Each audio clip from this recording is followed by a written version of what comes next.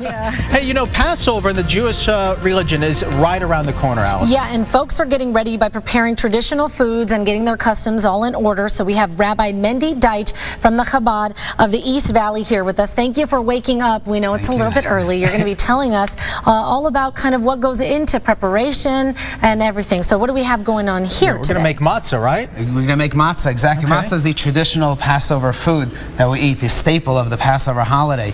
And it reminds us of the exodus of the Jews leaving Egypt, leaving in haste. They didn't have time for the bread to rise. So the matzah, therefore, is flat and round. They took the flour and water, mixed it together, and they put it on the backs, and then it baked under the sun. And so today what we're going to do is we're going to teach the children how to make matzah from scratch. You take wheat, you take out the kernels, you break it off, you take out the kernels, and then you grind it into flour, and then you mix the flour and water together. You have 18 minutes from when the flour and water come together for it to come out of the oven ready-made. Otherwise it begins to rise. Oh, really? So, yeah. I had no idea. And you're actually putting on an event today that's going to actually teach. And it doesn't have to be just children, right, Rabbi? No, everyone enjoys it. Yeah, absolutely. Because I'm watching and learning. Let's also move over here, Rabbi, and explain what we have over here, my friend. Okay. So right here we have a traditional Passover-Seder table, if you would. Okay. We have the 4 cups of wine. We have the holiday candles. And we also have the traditional Seder plate. On the Seder plate, this is has the 6 different foods that we eat during the holiday. And each of the, it seems a little funny, the plate, but the truth is the reason why he's there is to encourage the children to ask questions. Why do we do this? We want to engage the children. That's really the theme of the holiday, is the children should be involved in the holiday. So you have the egg, for example, which resembles one of the sacrifices that were brought in the times of the temple, but also teaches us of the cycle. How now we're slaves, we're going to wait for the redemption, for the final redemption.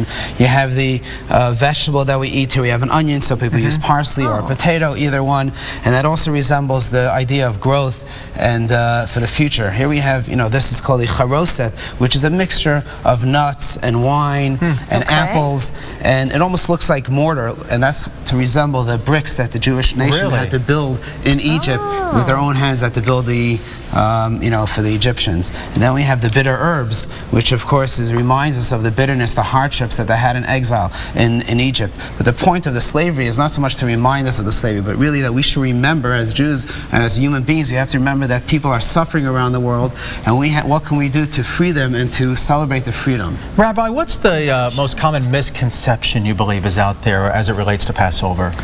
If Passover is traditionally always about a lot of people think it's all about the 10 plagues, and it is about that also, the plagues that were brought upon the Egyptians by God. But the concept really behind it, the theme behind it, I believe, is Passover is a holiday of freedom. The idea of going from one point of slavery and going to freedom, and not just in historical perspective, but also on a personal perspective. What does it mean for me? How do I live my life? How am I confined to my own limitations? And how am I going to grow as a human being go out of my own bubble, my own box, so to speak? Rabbi, it's always a pleasure to talk to you. Always a wealth of information and explaining so much to so many of us. So we thank you so much for your time. Tell us again about your event. The event happening today. Do we have that information? Just give us a reminder. So today at 11:40, we're going to have the model matzah factory at the Chabad of the East Valley, the Pollack Chabad Center at 875 North McClintock. And adults and children are welcome to come. They'll participate in mixing the dough, mixing the flour, rolling out the dough, and coming out of the oven ready. And a great education for everybody, really. Absolutely. Rabbi, thank you so very much. Allison, thank you for being with us.